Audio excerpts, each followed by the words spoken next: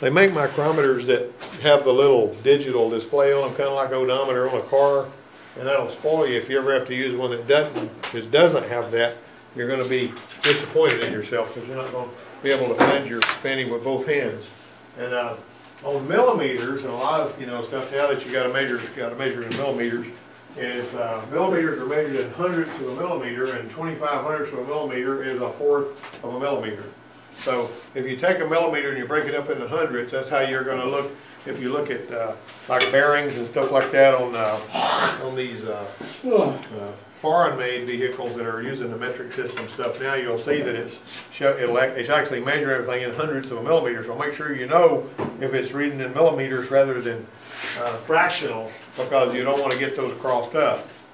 And so one of the things I would ask these other students, had a whole bunch of high school students in here one day, and I said, if you might have heard me say this over at Geneva, if 25 hundredths of a millimeter, if a millimeter is 40 thousandths of an inch, how many thousandths of an inch is 25 hundredths of a millimeter? And people have all kinds of trouble with that, coming up with that, because they're trying to sort all that nonsense out in their head and everything. And it was kind of funny because they were guessing and nobody really could give me the answer to it. And I said, think about it, 40 thousandths of an inch is 1 millimeter, 25 hundredths of a millimeter is how many thousandths of an inch? And so they were scratching their heads trying to figure it out, and I finally told them the answer is 10 thousandths, because it's a fourth of 40 thousandths. It's not too hard to come up with. Well, Gene, the maintenance man, back that used to be here, came walking through here, and I said, Gene, he didn't even know I was going to ask him this question. They're all watching. I says, 40 thousandths of an inch is 1 millimeter. That's right. How much is 25 hundredths of a millimeter? 10 thousandths. Just right out of his mouth as quick as he could say it. Everybody said, how did he do that so fast? And I said, well, he actually is a critical thinker, and he comes up with stuff like that. Anyway, it takes 1,000 millimeters to make 1 meter. 1 meter is about this much, because this is the yardstick, right? So 1 meter is 39.6 inches. And everything in the metric system is based on 10, so it's not hard to remember all that. 1,000, 1,000 meters in a kilometer, and all that kind of stuff. It's in 1 yard, 36 inches. All right, now the thimble is going to move along the barrel. When you screw this out, they've got this threaded part in here, threaded. Whenever they machined it, they threaded it so that one full turn is 25 thousandths of an inch, right? And so basically, you're looking at, that's actually if you're using a fractional mic. This is a metric mic. And so this is 1 millimeter, 2, 3, 4, 5. You see? And these, since this is going to go 50 divisions, in other words, if you turn it all the way around, you're going half a millimeter, but the half a millimeter is how many hundredths of a millimeter? 50 hundredths of a millimeter, right? Everybody got that? That ain't complicated, is it? 50 hundredths of a millimeter. So if you're just past 5.5 millimeters, you're basically got 5.76 millimeters right here. Did you got that? That's 550. In other words, 5 and 50 hundredths and another, up here. And so if you can do that, now that's really handy. I've got one in here that's the silliest one I've ever seen. It actually has 100 divisions around there. And those things are so tiny, it just beats all I've ever seen. But when they break it down like that, it's giving you a little bit more that you can do here. Now this right here, whenever you're looking at this, whatever you've got uncovered is really important. See, if you've got no half millimeters uncovered past the 23rd, you just got 23rd, you hadn't gotten to the half yet, so you got 23 whole millimeters uncovered and 15 thimble divisions, which is each one of these little divisions here is 100th millimeter, and that gives you, that's 15 hundredths of a millimeter. So that's 23 and 15 hundredths of a millimeter. That's not a very good illustration right there. All right, now read this one.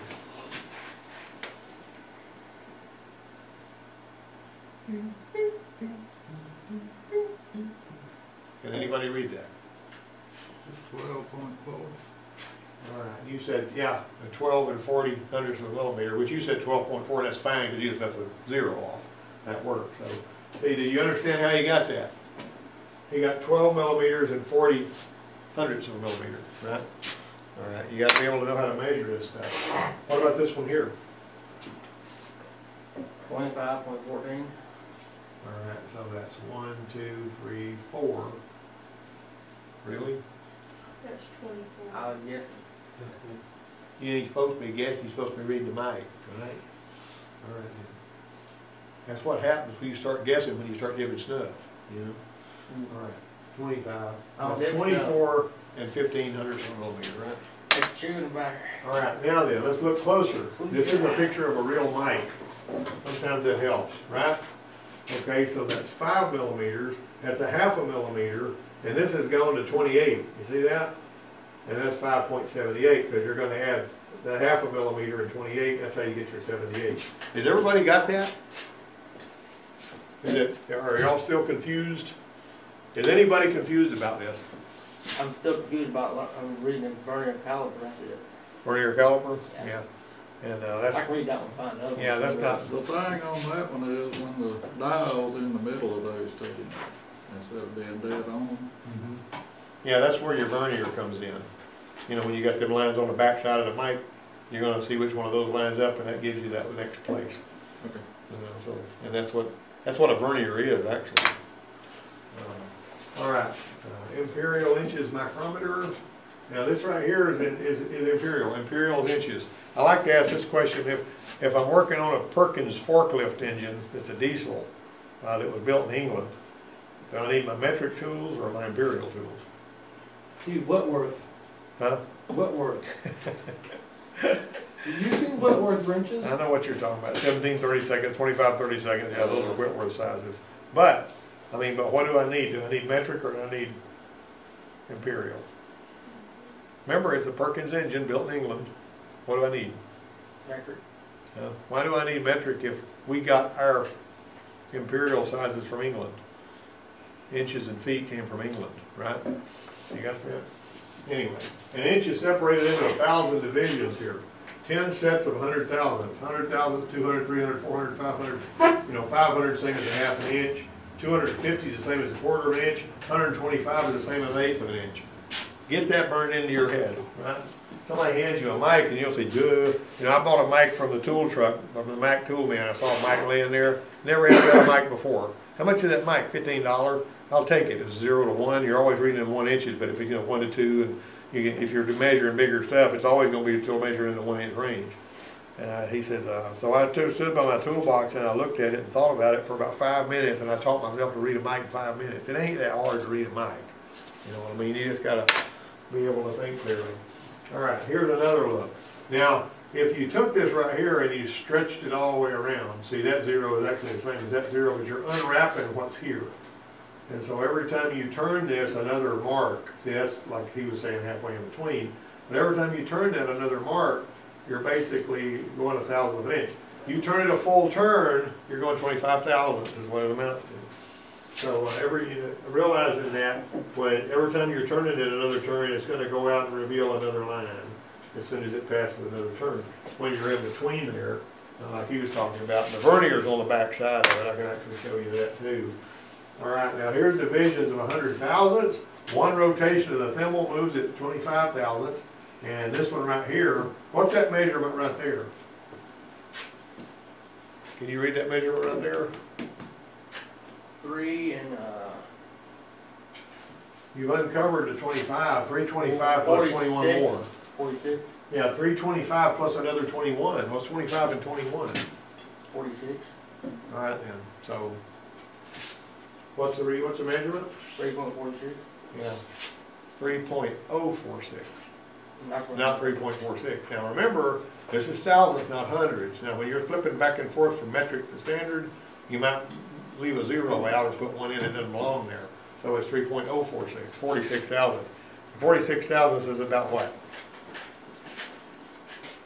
That's a spark plug gap, isn't it? You got that? What really gets me is you can show them. It tells them, so show me 40 thousandths of an inch with your fingers, you know. And everybody ought to be able to pull that up, you know. It's about like this right here. People be doing this and all that kind of stuff. Leroy, the guy I work with down in Texas, says, you know, this guy's an engineer. He said, but when you ask somebody to hand you a 7/16 wrench and he picks up 1 1/4 inches and looks at it and see if that's the one you're asking for, you can't really, you know, I ain't talking bad about engineers, but that guy was supposed to be an engineer and didn't even know the difference between a 7/16 and 1 1/4 inches, right? All right, so. Now, if 11 millimeters is the same as 7/16, what's twice as big as an 11 millimeter wrench? 22. 22. What's twice as big as 7/16? 14. 1436, something like that. What is it? What, I asked you this yet last, don't you remember? What's twice as big as a 7/16? 30, What's half of 16? 8. 7/8. 7/8 is twice as big as 7/16. 22 is twice as big as 11. 22 and a 7/8 are real close to the same size. You got that? All right. I'll have you a pop test telling you which metric sizes and which standard sizes are closest together. I need you to draw me a table and all that stuff. All right. Get it right. What you got here? Now this is imperial. Can you read that? Yeah, What is it? 7.0.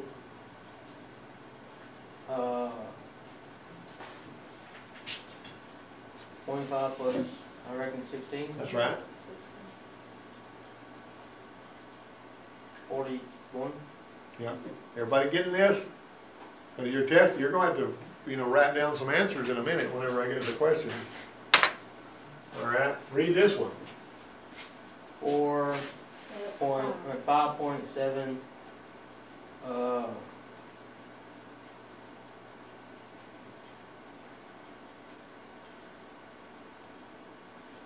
770, 790, and 796. Yeah. Now watch this. We're 4 short of that 0. If we turn that on out, that we would completely have uncovered that 600,000. You got it? This gets easier and easier, doesn't it? The more you do it, the easier it gets. Not difficult to do this if you think right. What's this one here? What's that reading? 0.0. 29? No, That's 39. that's 39. Yeah, very good. All right. Everybody getting there. Yeah. Noah can do this in his sleep, ain't that right, Noah? I had a girl in here that was homeschooled like Noah, and I was talking about binary math. And that guy says, I just don't understand that. And she whipped up that marker and drew that thing out on the board faster than I could and showed him what binary math was. Because she learned it at home, really sharp. What's that one there? 1.5, 24, 25. 175. 1.525? That's 50, because you're at the next line. What is it? Huh? 0.75. 75. See, you're stopping right on it and all that. All right, now this is an inside mic, and you read an inside mic the same way, but it's made to measure inside of a, and they have a little jig to hold the thing where you can get down in there and measure it. Those are a little irritating to use. You gotta go down in a hole with it, and you actually change the little ends on these, like you'll put a longer end on there, but they'll be an inch increment, so if you're measuring, going out 2, 3, 4 and all that kind of stuff. And what's that one there? What's that reading? 0.9. Yeah, you're past an inch. You've passed an inch. An inch was right there. You've gone 2 thousandths past an inch. 1.02. 002. 0.02. Because if you just said 02, that'd be 20, wouldn't it? And you ain't there yet. All right. This is the vernier caliper. This is the one that was beating Charles up. All right, so you might notice I've added some slides since you've seen this last time. All right, so basically, this is what the vernier is all about. It's called a vernier caliper. This is the vernier scale down here. So if you're actually in between, you got 28 millimeters, and then you're just past the 28 millimeters, and you want to know exactly where you are. You're finding the one that lines up perfectly. It doesn't matter what these numbers up here are. You're just using those lines. Whatever one of these numbers down here lines up perfectly with that line is what you're going to use for your last place in your measurement. That's what it's called. And on the back of your micrometer, you'll see a vernier scale too. It's got some lines like this. And whenever, like he was talking about, if you're in between, you flip it over and look on the vernier, and then you get your 10 thousandths measurement there, which works pretty darn good. All right. Now, the vernier caliper, both metric and imperial, that's like the one I got in there. The aggravating thing about this, you got to have pretty good eyes to get little bitty numbers. You know what I'm saying? All right. So This one right here, this is inches here, although the one I got in there is basically inches down here, metric up there. But on this one right here, you see, you're at 21 millimeters right here. You're just past it, and then whatever lines up perfectly over here would be 32, you know. And that's giving you that number. And up on the top, you're basically, you're looking at your inches right here. See, wherever the 0 line is where you're taking your measurement at. And whenever you're only going to be interested in your vernier scale, you might notice that whenever that 0 is dead on that line, the 25 will be dead on its line too, because they're both lined up. That's the only time that two are lined up at the same time. When you're in between those two lines, only one of these will be perfectly lined up. Now there is such a thing as parallax. You know what that means? Parallax is when you're looking at it at an angle. Have you ever looked at your buddy's gas gauge and it looked like he was out of gas when he actually had a quarter of a tank? Because you're looking at it from an angle. That's what parallax is. So you gotta, and that's why a lot of times, you remember the meters with the needles on them? And they had a little mirror behind the needle? And the reason they had a mirror behind the needle was so you could line the needle up with itself, with its mirror image, and you know you're looking right at the reading. If you're looking at an angle, you might not be looking right at it. Depends on how far the needle is from the face of the meter. All right, now read these. This is your test now.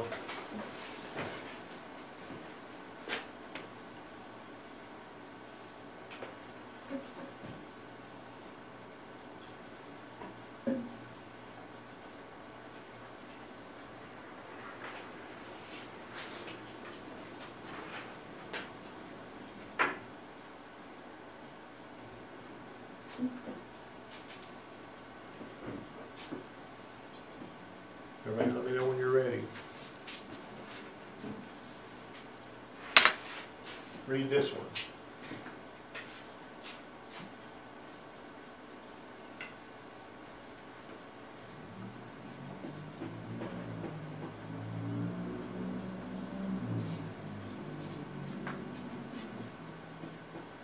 And we're presuming all these are 0 to 1, you know. Everybody got it?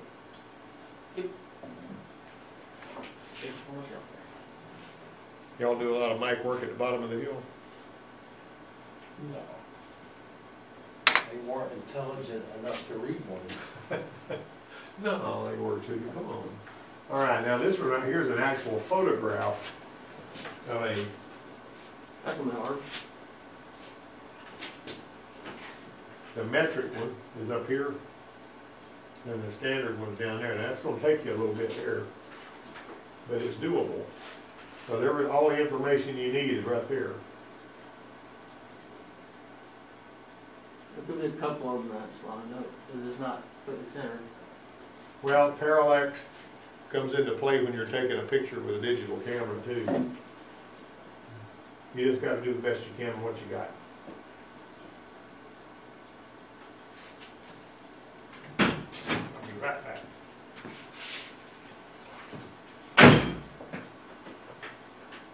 Write some shit down.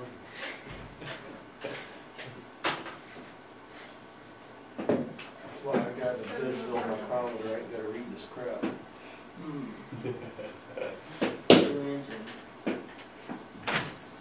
Everybody got them all figured out? No. I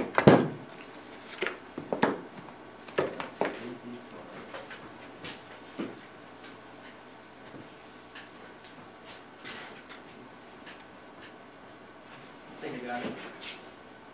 Everybody done?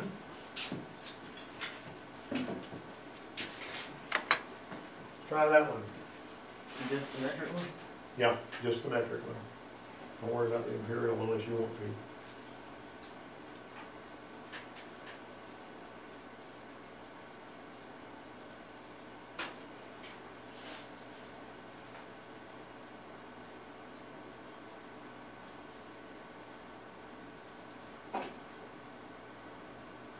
Let me know when everybody's done.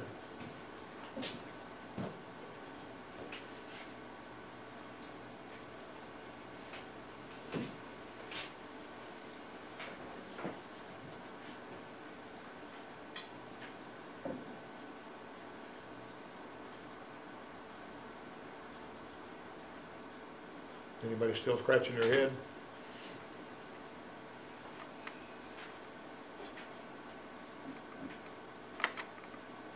Try that one.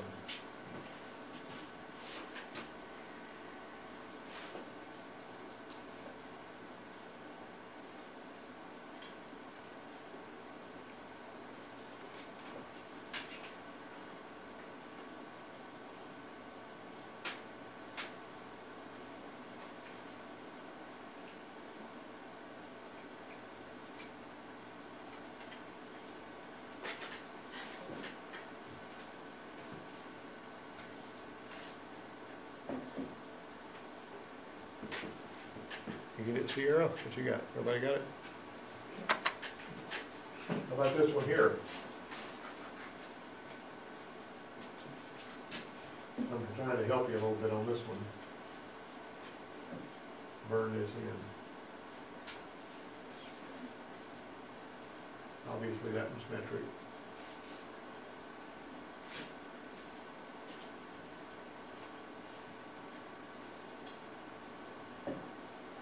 Whoever person's looking at the caliper and not those numbers down there, you're retarded.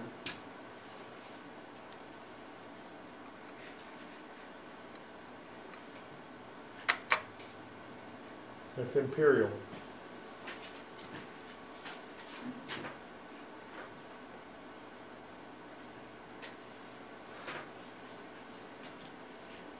And like, once again, this is a 0 to 1 inch mag, so there's nothing on the left side of your decimal. 0 to 1. No, that's wrong.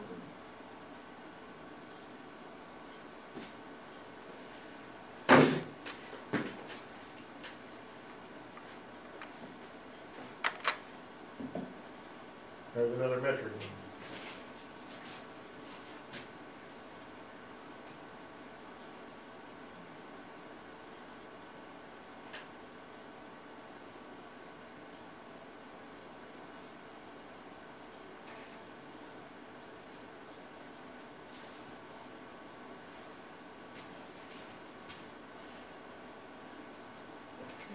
And Thomas is answering his on his phone.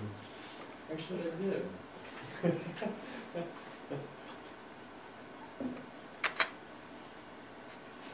There's another metric one. I could do this all day. If I did do this all day, y'all would be really good at this at the end of the day, wouldn't you?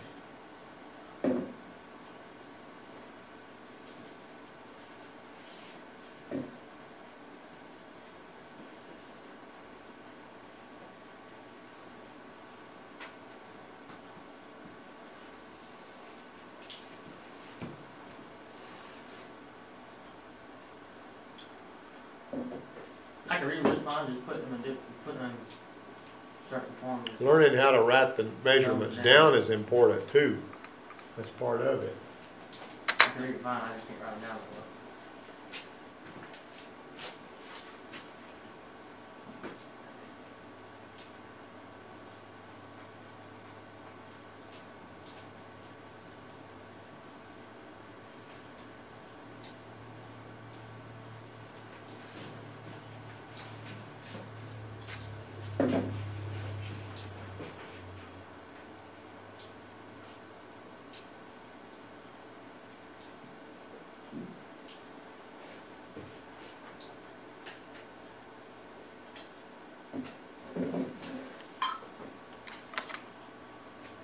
Now this is the vernier scale I was telling you about, right?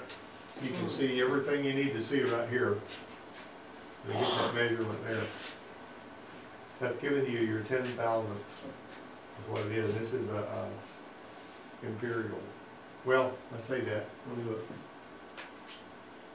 Yeah, that's imperial. I'm sorry. These lines here were all the same length, and that was confusing me a little bit. But it's imperial.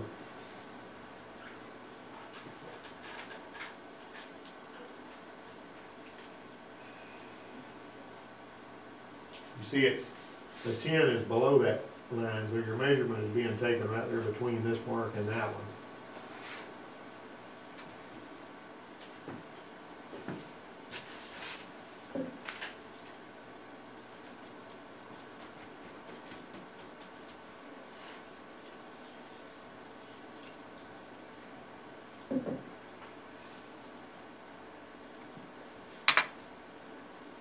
another imperial with a vernier scale.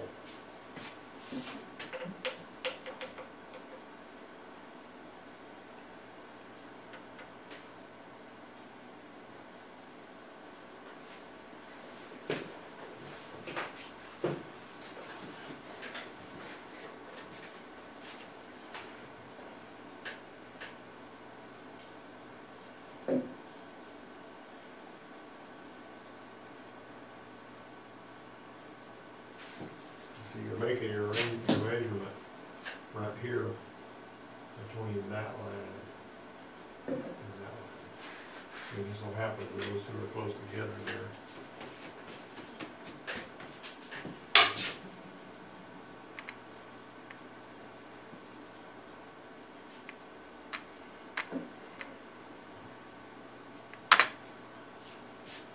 There's another one.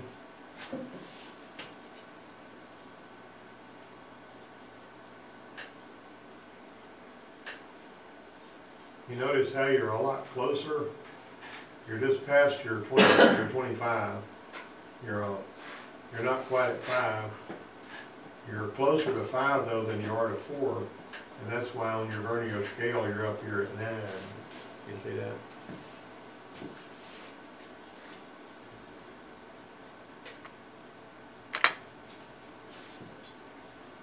There's another one. I hope I didn't move it forward too fast for somebody.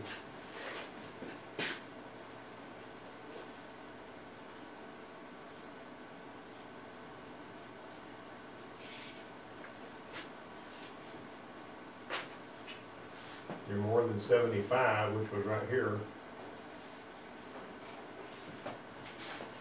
And you're less than halfway between those two lines. This guy put something together that's pretty darn accurate. Eduardo.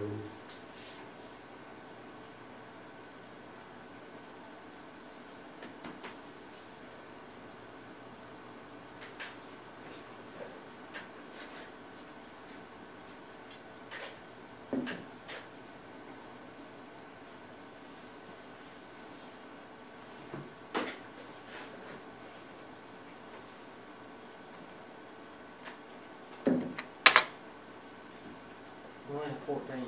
I know, we're gonna stop there, but you see how I could keep going on this. See that? See that? 950 plus 13 I got it right. and all that. So, no, I didn't, I got it. Huh? Form. 550 plus 15. 925 plus 18. Pull it up. Top one's at 24. Yeah, it's just dead on 24. Alright, I'll go back. All right. You got all this. I'm not going to keep us in here any longer because it's time to go to lunch, but you see where we're going with this, right? You got me? Yeah. What I'm getting, this was more of a thing about, burning that in. Now this is the vernier caliper that I use to do these with. See how the little numbers are? And the cool thing about a vernier caliper is you can measure outside, inside, depth. There's all kinds of cool stuff you can do. Now, this one, which I usually have to open this box with my dad's pocket screwdriver, makes it a whole lot easier because you have a little dial. See that little dial? And that little dial does all the work for you. But wherever it's pointing, is what your number is. They also have some you can buy at like Harbor Freight for like $10. They got little odometer looking black numbers on it. They work pretty cool too. So anyway, all right. Anybody got any questions or comments? Y'all were really quiet today for the most part. You learned something? Well, if you didn't, you should have. That's all I got to say. Who feels like you can read a mic now better than you could before? What do you think? You think? Well, you think you could? All right. Well, that's good to know.